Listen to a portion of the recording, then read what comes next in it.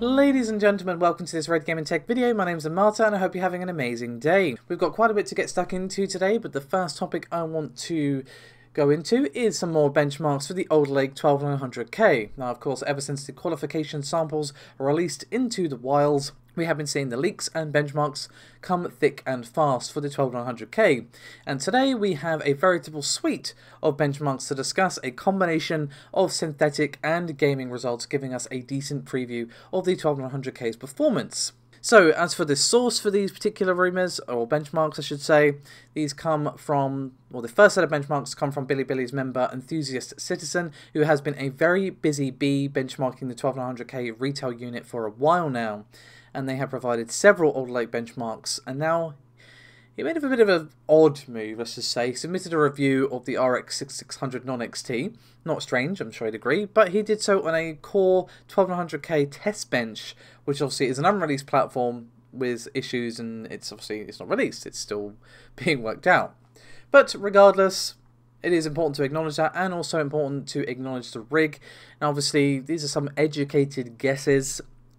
It looks like an ASRock Z690 Steel Legend motherboard. As for the memory, as we can see here, it is a ZDAC DDR4 3866 memory with CL 14, 14, 14, 34, 2T timings, and it was using a standard tower heatsink cooler, so thankfully no fridge memes required. Now obviously Alder Lake is a bit different.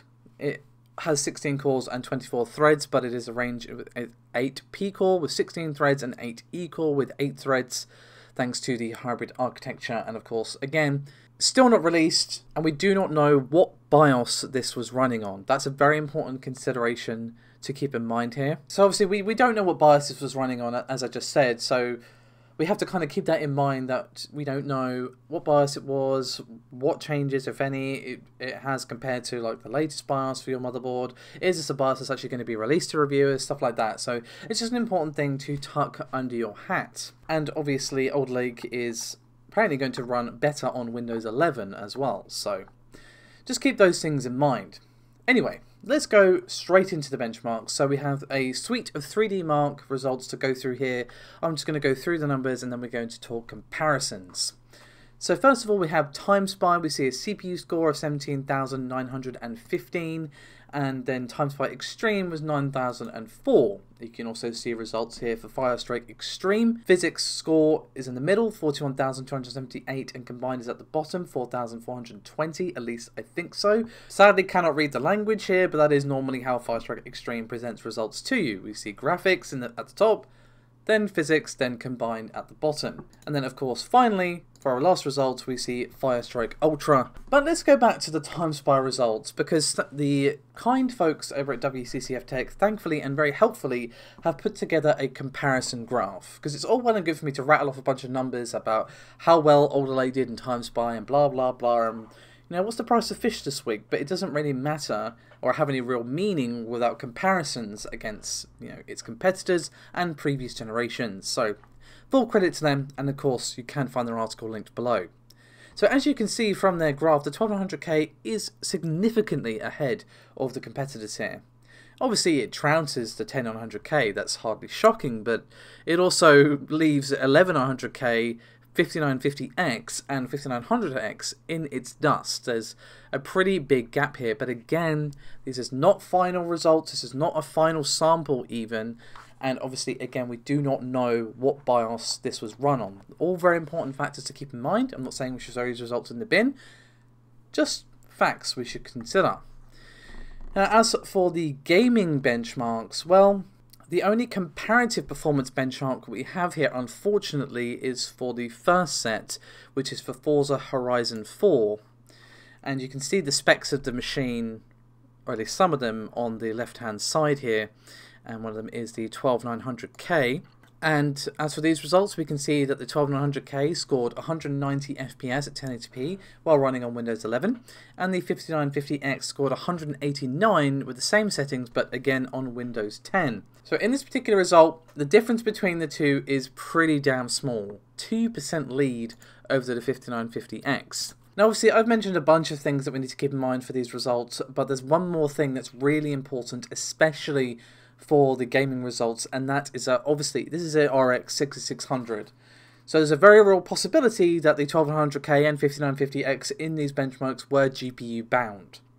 So I would very much like to see these tests repeated with, you know, a 6800 XT or an RTX 30 high-end card. My point is that while these are great results to finally see some gaming benchmarks, we cannot take this as, yep, this is the final results of how the battle between the 12900K and 5950X work out.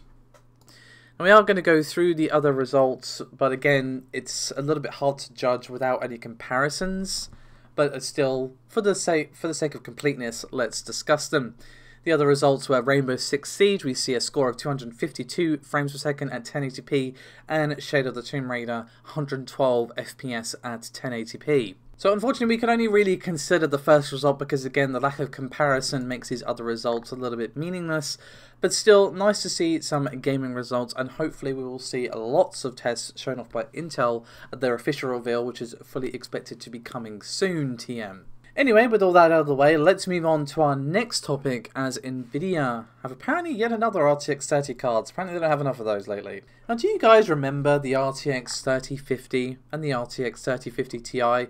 I know it's been some time, but there's a faint bell ringing in the back of your mind, like, yeah, I remember that. Wasn't that a thing that we saw on a roadmap? Obviously, we've seen a mobile version of 3050 Ti and 3050, but there has been no sign of any desktop models. But now we have a new rumour, thanks to Kapiti7 Kimi. Now, he has really emphasised here that this is a rumour, so you know the drill, guys, pinch of salt TM is definitely required. But with that in mind, according to him, we could see for the 3050 Ti a GA106-150 GPU with 3072 CUDA cores and either 6GB or 12GB of memory, and would directly compete against the RX 6600 non-XT. As for the 3050 non-Ti model, according to Kapiti's rumour, we could see a GA107-350 GPU with more TGP, and we could see 2304 FP32 and 90 watts. And we would expect to see either 4GB or 8GB memory capacity as options for this SKU. Sadly, no possible launch date or anything like that, but here you are, some rumours about desktop versions of 3050. Now, genuinely, I'm not sure how much interest there is in this. Obviously, it's been an absolute nightmare trying to get a hold of a GPU this year. Yes, things are a little better now, but they're still not great, and people are just very frustrated, and I do not blame them in the slightest. Now, obviously, this is a lower-end GPU that can produce more volume with this, but let me know, guys. I think people are just going to wait for next year when things are going to be calmer and we've got RTX 40, RDNA 3 and all that good stuff. But let me know what your plans are. I'm curious. And last thing I just want to throw in as a little topic of interest, something for you guys to chew on, is there was those rumours last week about TSMC potentially building a fab in Japan and joining forces with Sony. Well, that deal is now on, according to Nikkei, and the fab is set to start construction in 2022. And as with all of these things when it comes to fabs and construction and all that, production is expected to begin sometime in 2024. Now, unfortunately, this isn't going to be for anything cutting edge or extreme TM when it comes to process nodes, because it's going to be for imaging sensors and EV components, and it's set to focus on 28 and 22 nm nodes, according to Tim Culpen, who writes for Bloomberg. Nikkei also did back this up. They reported that this fab will make chips in the 20 nm range. Didn't go into much detail beyond that, other than saying the nodes are over a decade old. Plenty of products are still made on nodes older than that, and obviously not everything needs a cutting edge node. So while this is interesting, this is not going to be used for your latest 3nm or 5nm or anything like that.